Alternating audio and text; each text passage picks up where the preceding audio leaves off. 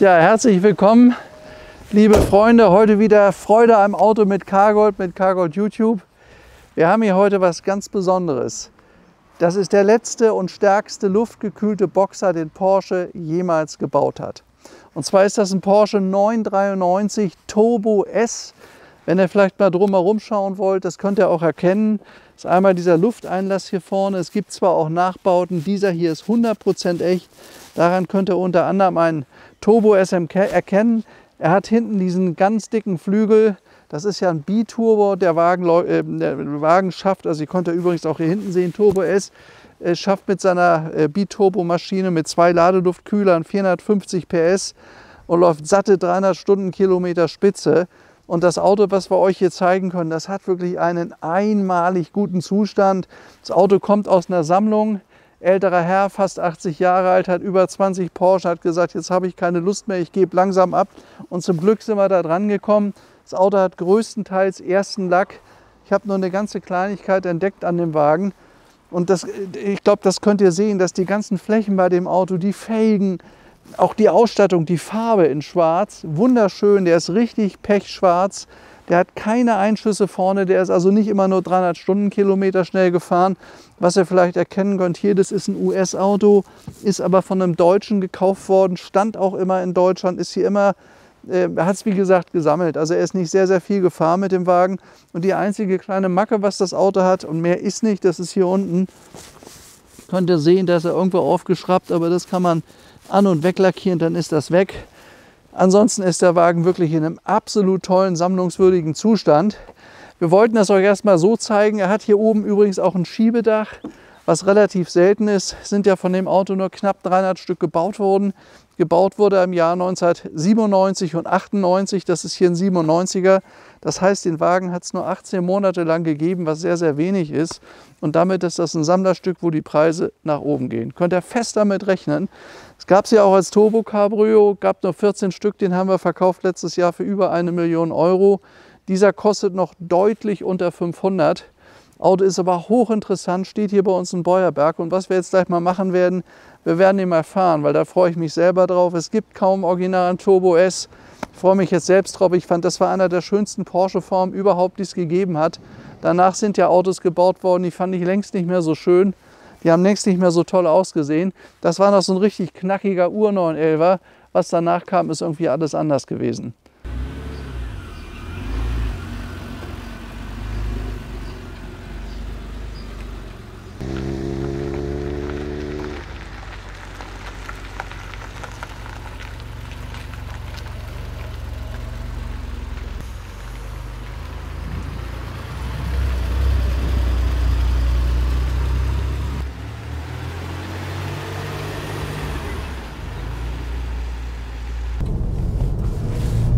Ja, das hier ist ein Porsche 993 Turbo S.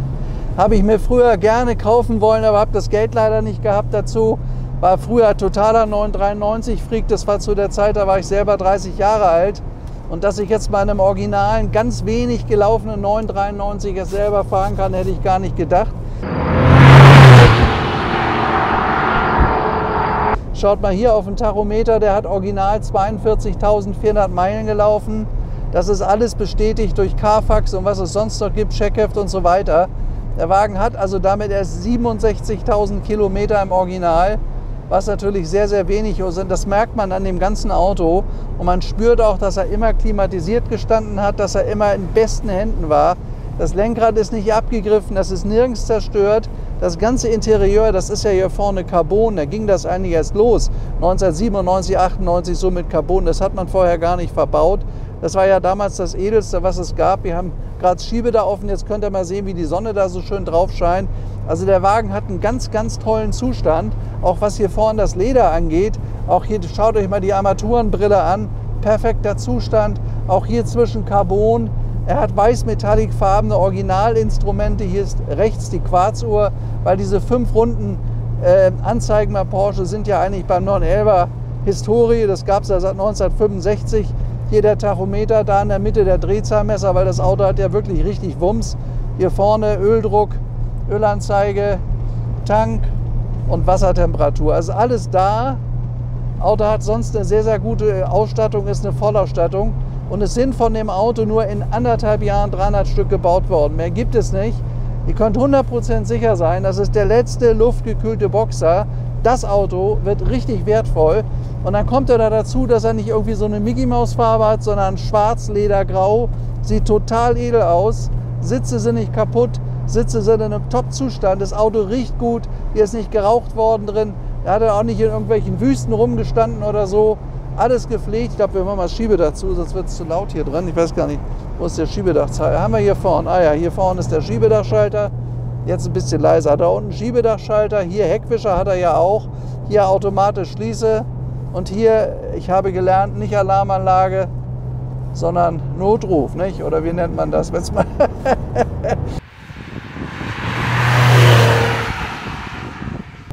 Also ich merke jetzt schon, giftiges Motörchen, aber was ein Wunder, das Auto wiegt nicht viel, 1,4 Tonnen, schafft es von 3,8 Sekunden auf 100, das ist nicht gerade eben wenig, aber das ist noch so eine richtige Fahrmaschine, das spüre ich sofort.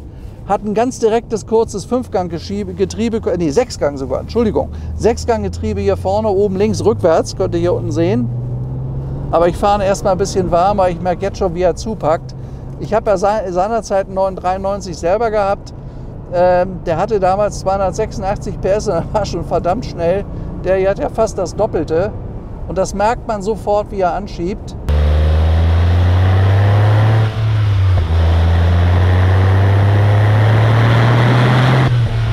Aber das weiterzuentwickeln, das hätte sich bei Porsche seinerzeit nicht mehr gelohnt. Das war dann eine Zeit, das war zu teuer. Mehr konnte man aus so einem luftgekühlten Boxer nicht mehr rausholen. Und damit ist das das Spitzen- und Endprodukt der Serie. Und da könnt ihr ganz sicher sein, dass wir mit der besten Motorisierung haben immer die höchsten Preissteigerungen. Das wird beim Turbo S auf jeden Fall der Fall sein. Ich sage euch voraus, wir werden noch erleben, dass die auf 1 Million gehen. Und ich glaube nicht, dass das allzu lange dauert. Vor allen Dingen, ich kenne so den einen oder anderen Turbo S, echten Turbo S, aber die haben da meistens schon 100 und mehr gelaufen oder haben einen Unfall gehabt oder was. Hat er alles nicht. Der hat originale 67. Ihr seht das hier, wie top gepflegt der Wagen ist. Das stimmt hier alles.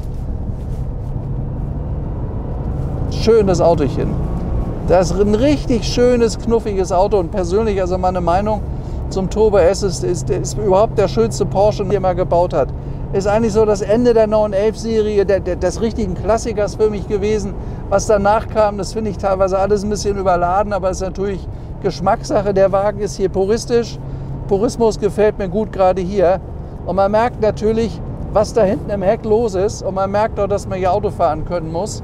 Weil wenn man hier mal unvorsichtig zu doll drauf tritt, dann gibt es einen Abflug in die Prärie. Also man muss hier wirklich Auto fahren können. Das ist eine Anforderung an den Fahrer. Aber das ist ja genau das, was Spaß macht. Richtig Auto fahren.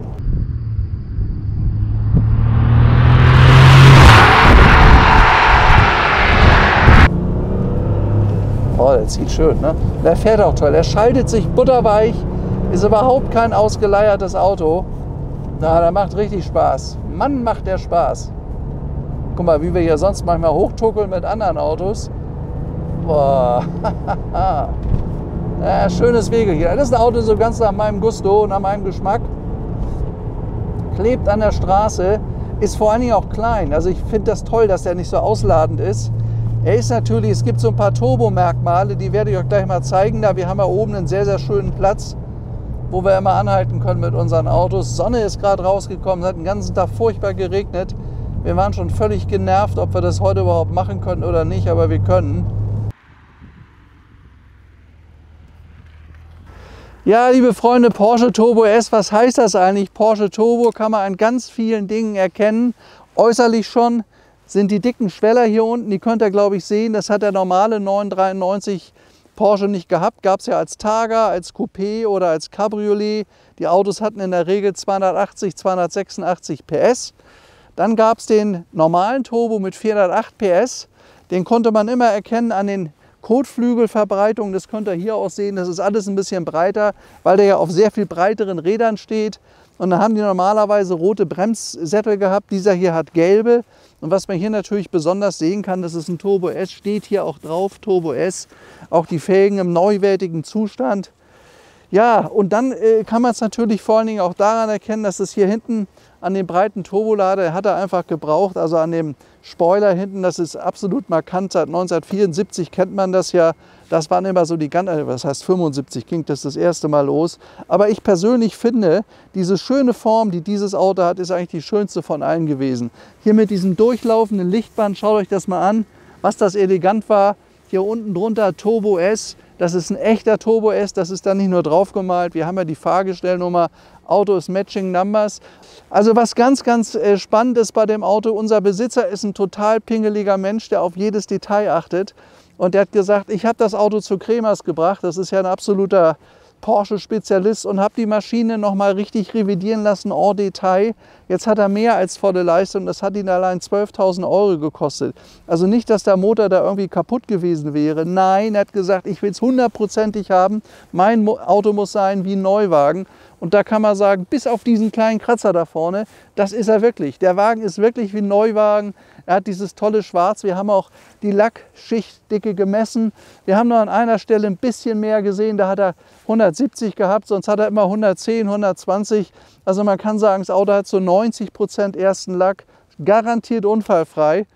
Und ich meine, wie er da steht, schaut euch das mal an, das ist doch wirklich ein Gedicht. Also so muss ein Porsche sein, und das ist eigentlich das Spitzenmodell dieser Baureihe. Es sind, wie gesagt, nur knapp 300 gebaut worden, nur 1,5 Jahre lang, 18 Monate, und dann war das vorbei. Weil die späteren Porsche, wie gesagt, das war dann irgendwie eine andere Welt.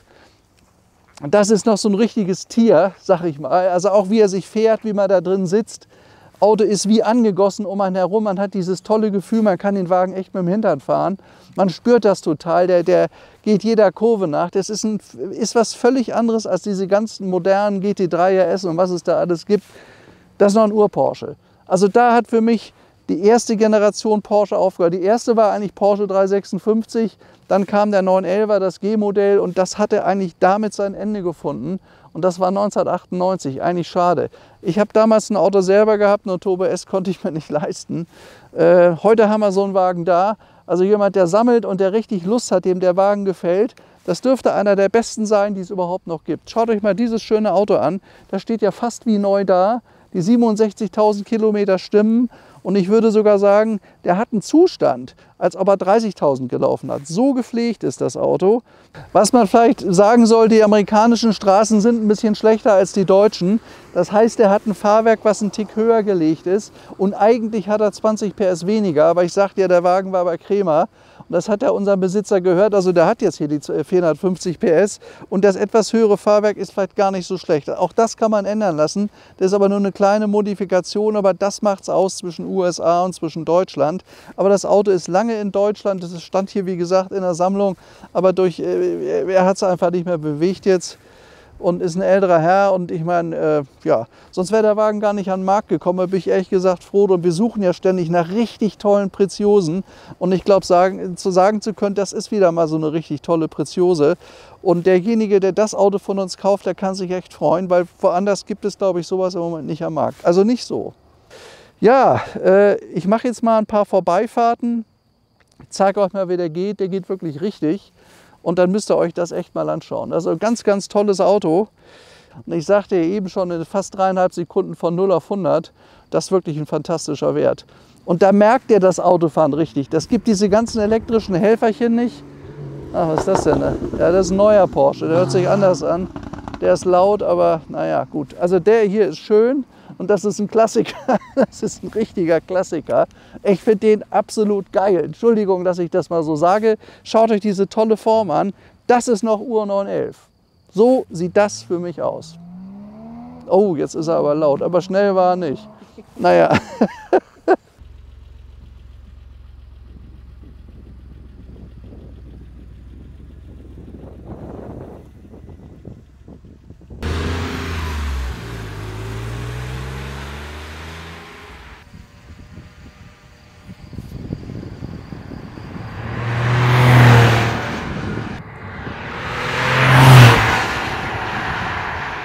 So, ich mache euch jetzt mal ganz kurz hinten den Motor auf. Da könnt ihr mal sehen, wie 450 PS live aussehen. Wir haben ihn sogar schön laufen lassen, hat einen super schönen Sound, der Wagen. Guck mal hier, tipptopp gepflegt. War zum Schluss bei Krämer mit einer riesigen Rechnung alles gemacht worden. Da könnt ihr euch reinsetzen, losfahren, richtig Gas geben. Und ich muss ganz ehrlich sagen, als ich da eben drauf getreten habe, das geht richtig nach vorne. Also ich habe schon solche Autos gefahren mit Leistungskit, die haben nicht so eine tolle Kraftentfaltung wie wir. Der geht ja dermaßen zur Sache. Das ist toll, das hat so was Uriges, ganz anderes Gefühl. Das ist viel mehr Autofahren. Ihr seid viel mehr mit dem Hintern auf der Straße, ihr spürt, was passiert und ihr merkt auch, dass er keine Fehler verzeiht. Da muss man echt Auto fahren können, aber wenn man das kann, macht das einen Riesenspaß. Ich weiß gar nicht wieso, wir haben ja so einige GT3, die letzte zwei gehabt, oder GT2 S. Das ist ja alles toll, aber Turbo S ist eine ganz andere Geschichte. Und der jubelt nach vorne. Man merkt doch, dass die Sechsganggetriebe super abgestimmt ist. Ich trete da mal nur ganz kurz drauf.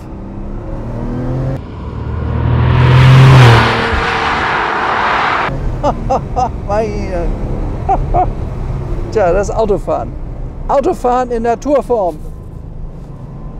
Das ist richtig Autofahren. Super direkte Lenkung, ganz leicht auf der Achse hat die Maschine hinten, Heckmotor.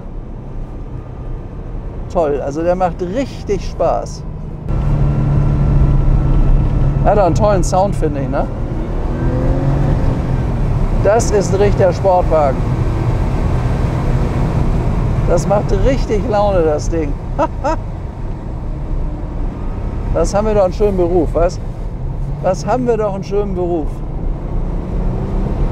Und jetzt auch wieder, was ein Glück, trockenen Straßen, sonst darf man das ja nicht machen, sonst gibt es hier sofort einen Superdreher und einen Abflug, da muss man natürlich vorsichtig sein.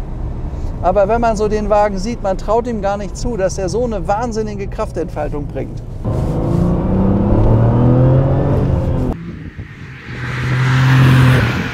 Er bringt die Kraft auch super auf die Straße. Er bringt die super auf die Straße. Geiles Ding, echt. Also ich glaube, mit dem Auto ist man auch bei heutigen Straßenverhältnissen noch mit modernsten Autos gut dabei. Ne? Macht dann, glaube ich, keiner Sorgen. Ne? Der ist echt geil. Ja, geiles Auto, ne? Ja, weil er echt so leicht ist. Ja, der fährt.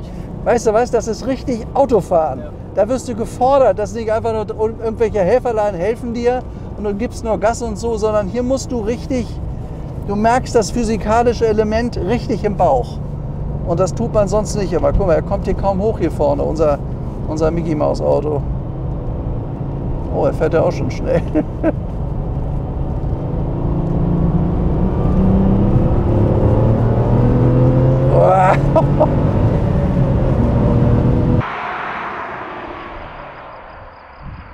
Man kann ihn auch so ganz fahraktiv schalten, das ist ja das Tolle, das gibt es heute alles gar nicht mehr. Das nervt ja einfach nur, das muss so ein Auto haben. Boah. Tolles Teil, tolles Teil. Bremsen packen gut zu, der ist auch nicht schwer. Ich habe nicht das Gefühl, dass ich in einem großen Auto, man spürt, dass da nichts drum, da ist nicht mehr, als es braucht. Und bei ganz vielen Autos, da ist heute so viel drumherum, da fühlt man sich immer weiter entfernt von der Straße und von der Natur und von dem ganzen Drumherum. Ja, der macht aber richtig Spaß.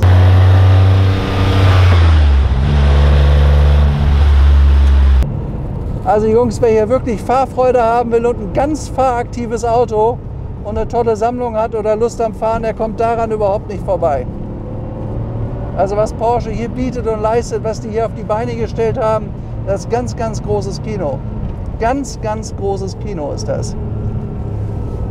So, hier ist nass, hier mal ein bisschen in die Bremsen gehen. Hier ist noch nicht ganz trocken. Tolles Ding, ne? Echt ein tolles Auto. Also das macht mir richtig Spaß. Ist wieder so eine Probefahrt, die würde ich gern länger machen. Aber wir haben jetzt ja noch einen Ferrari, den wir gleich fahren müssen. Oder was heißt müssen, wollen. Ein 330er, weil morgen soll das Wetter wieder schlecht werden. Ein 330er mit 12 Zylinder, da bin ich mal gespannt, den direkten Vergleich zu haben. Ein gelber 330er, den wir gerade bekommen haben. Machen wir hier runter kurz. Da er klebt auf der Straße, merkst du das? Er klebt auf der Straße. Geiles Teil, was hat er denn da? Filmt er uns? Ne? Ja, genau. Ja, hat er erkannt. War auch ein Fan vom 993. Sehr schön. Ah.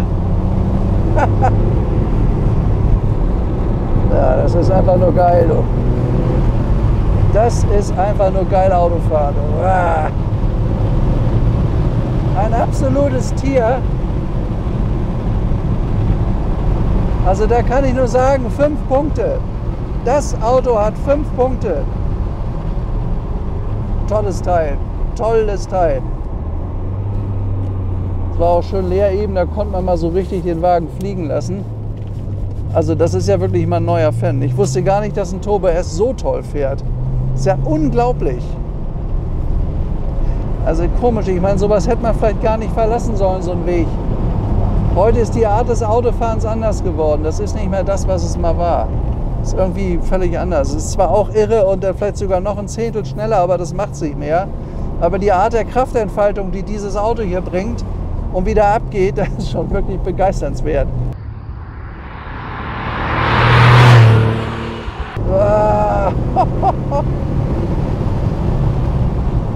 Tja, so viel zum Porsche aus dem Jahr 1997. Das konnten die schon vor 24 Jahren. Irres Ding. Also Porsche Freaks, wer das hier jetzt gerade gesehen hat, das war absolut echt. Wir machen ja sowieso mal ganz echt und ehrlich hier, sonst macht das gar keinen Spaß. Ich sage euch, was Sache ist, aber das ist hier wirklich 100 Punkte. Also mehr Fahrfreude, Fahrspaß kann ich mir kaum vorstellen. Na gut, es gibt irre Vorkriegsautos, das ist wieder was ganz anderes. Aber das Auto hier, das ist ja so toll, wie der abfliegt. Der hat so eine ganz tolle Art der Kraftentfaltung, was ich auch schön finde. Eine ganz weiche, charmante Schaltung, ganz direkt, die ist nicht ruppig und gar nichts. Und die sitzt auch genau im richtigen, also passt alles hier total. Man hat das Gefühl, dass man Teil des Autos ist. Wirklich Teil des Autos, so fühle ich mich gerade. So, hier müssen wir aufpassen, dass nicht ein anderer 911 von mir Ecke kommt. Das ist immer so ein bisschen unübersichtlich. Ah. Mein Gott, oh, das ist 1 PS, da müssen wir ein bisschen vorsichtig sein, nicht, dass er einen Schreck kriegt. Ja. Ja, liebe Porsche-Freaks und auch sonst, liebe Cargold-Freunde, ich denke mal, das war echt eine tolle Probefahrt. Ihr könnt mir, denke ich, ansehen an meinem Gesichtsausdruck, dass mich das toll begeistert hat. Es ist ein super Auto, kann ich jedem nur empfehlen. Also jemand, der sagt, also der liegt hier so um die 400, kann ich euch ja sagen, die restlichen Euro sprechen wir bei uns zu Hause beim guten Kaffee. Also wer Lust hat auf den Wagen, das Auto lohnt sich wirklich. Der macht eine Fahrfreude, das ist unglaublich. Und ein bisschen schade, dass die Probefahrt jetzt so schnell zu Ende gegangen ist. Aber Laune pur. Das Auto macht Laune pur. So, jetzt noch ein letztes Mal drauf treten.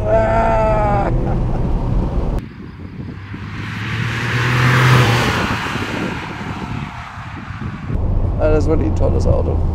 Und man merkt, dass der nicht viel gelaufen hat. Der scheppert nichts, der klappert nichts, ist alles noch fest, Fahrwerk, alles so wie es gehört, Schaltung, Kupplung, alles tipptopp. Also wirklich super Wägelchen, super Autochen. Unfall hat er auch keinen gehabt. Ja, da vorne ist schon wieder Beuerberg. Jetzt sind wir 20 Kilometer, 911 Turbo S gefahren, 993 aus dem Baujahr 1997. Also wirklich meine heiße Empfehlung. Jetzt fahren wir gleich Ferrari 12-Zylinder, das wird bestimmt auch spannend werden. Möchte mich bei euch jetzt erstmal verabschieden, weil der nächste Wagen steht schon bereit da oben.